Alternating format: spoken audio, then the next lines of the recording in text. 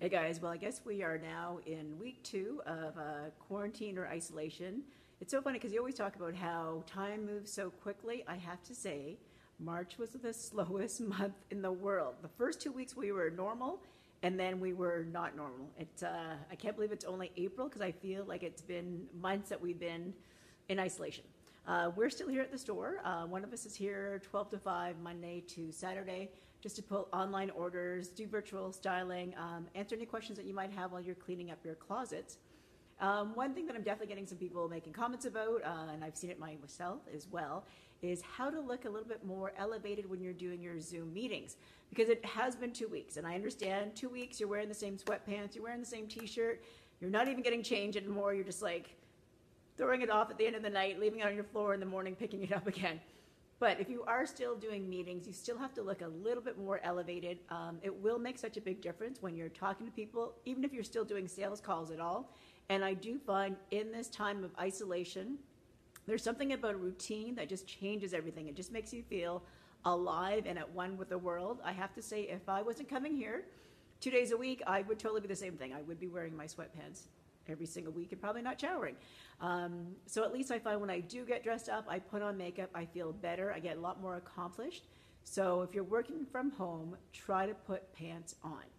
So you can still put pants on that have an elastic waist, but put some pants on, put a jacket on, but I'm not saying put on one of your blazers, put on something that still feels like your sweatpants, like your sweatshirt, that is as comfortable, but at least you look a little bit more professional. Actually, you look a lot more professional.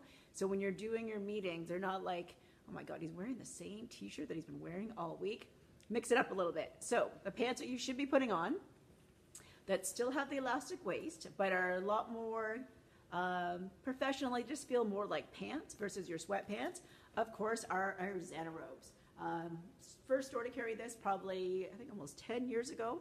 We've sold thousands and thousands of them. They're still the best, I think, out of all the tens of hundreds of thousands of pairs of Zanerobes that we've had. We've maybe only ever had 2 that have come back. So kind of a staple. They've got the slightly drop crotch, room for the boys. You know what it is. We've got all the new colors in for springtime. If you want something even a little dressier, we've got the new Joop jersey jogger, which is, I know you can't feel it, but it is a super, super, super soft fabric. It does have a little bit of a window pane to it, so it does even look a little dressier. But again, super comfortable. But again, a little bit more substance compared to a regular sweat pant. So again, you're putting the pants on, you're feeling, okay, this is a day I'm gonna be productive, I'm gonna get a lot of stuff done. Put your pants on, makes a difference. Another pant to put on that's really comfortable is, of course, our favorite, Denim. Paige jeans. They've got the transcend fabric, so it is like butter when you've got it on. Super comfortable. So I know people are like, who wears jeans when they're in isolation? With a Paige jean, you can. The number one item to have to add to your closet for this springtime, even if you are stuck at home, is the dressier polo shirt.